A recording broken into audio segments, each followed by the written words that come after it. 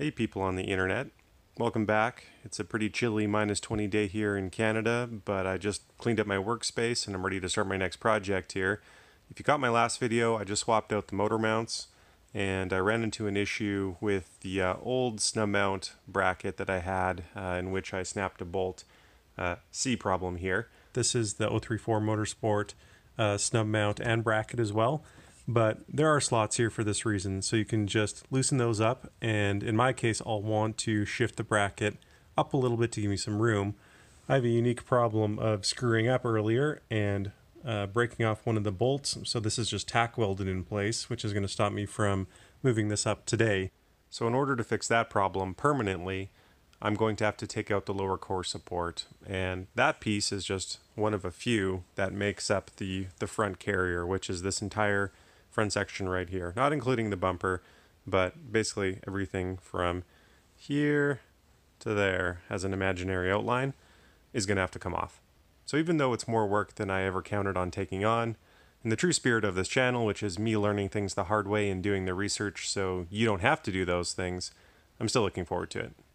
I've been moving on, and the front lock carrier is in Audi service position, and in order to get a little bit more space and pull things out further, I decided to take off the bottom side mount intercooler piping, and the first one that came off gave me a nice bucket of oil.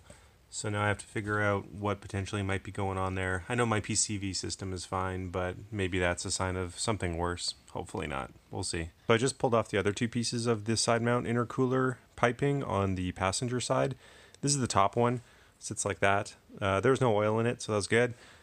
When I pulled off the bottom one though, some oil did come out, not too much, so I'm feeling okay about it, and nothing came out of the bottom of the turbo, which makes me pretty happy. If anyone knows about this, please drop me a comment, but otherwise, I know I've personally changed out the PCV on this car 2 or 3 times in my ownership, and there's a few times before that too, so I think it's okay. So I took a few more things off, like the headlights, to give myself more working room later in the upcoming project. But now that the front lock carrier is in service position, I get a moment of validation because I get to go down and pull out the snub mount out of its bracket, which was stuck there before against the engine. So with one hand and a knee,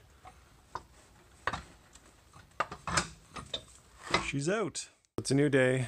I'm trying to do a little bit every night, and what's going on right now is that I'm attempting to not disconnect the AC system or drain the coolant.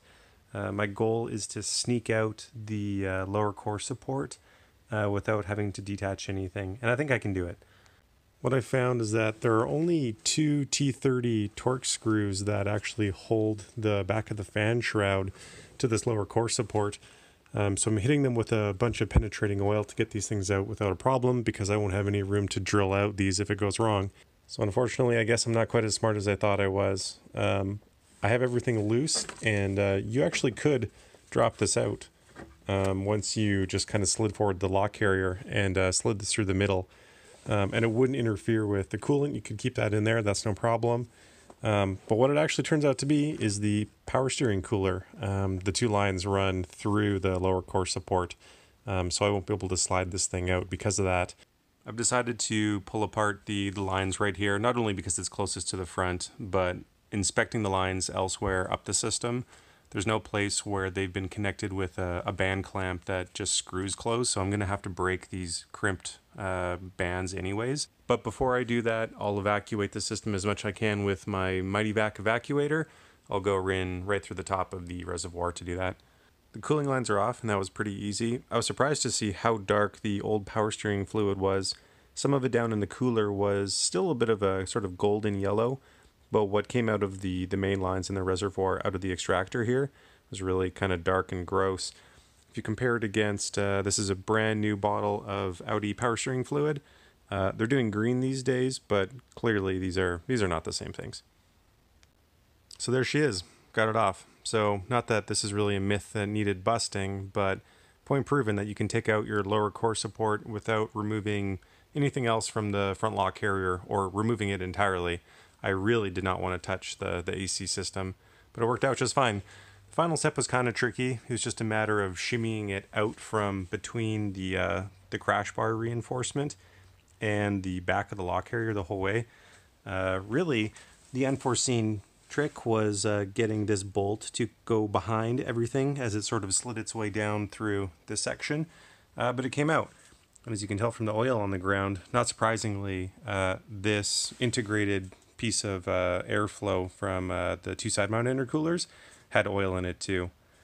Finally, I'm at the first mile marker on this part of the project where this is out, and again you can see that I snapped off one of the three bolts. It got tack welded into place, but I just realized I have a new challenge, and that is you can see there's a bit of an order of operation that went into the manufacturing that's going to make this tricky. So the backside of these three bolts are just pressed into this piece, and then this piece was welded to the bottom of the core support. Meaning, if I wanted to tap a new bolt into here to get rid of this problem, I actually can't reach it.